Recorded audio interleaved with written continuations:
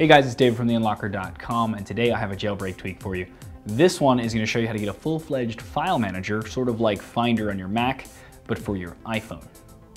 Before we install a jailbreak tweak, we must be jailbroken. In order to do that, you can click the link below to be taken to the section on my site where I keep everything up to date on the latest jailbreaking tutorials. Click the link for the one for your version of iOS, follow that video tutorial, and whenever you're done, you have the Cydia store on your phone. You can then come back to this and continue. Okay, first we need to open Cydia.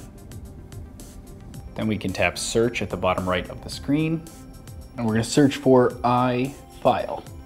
Tap that, tap install, tap confirm, and wait for it to install. Then tap return to Cydia, and you'll see iFile now as an app.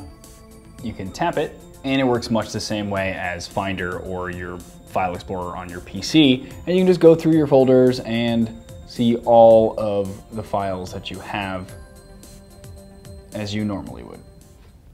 And there you go, guys. Hope you enjoyed this video. If you did, please thumbs up it or share it. It is greatly appreciated. And for more videos like this, please subscribe to the YouTube channel.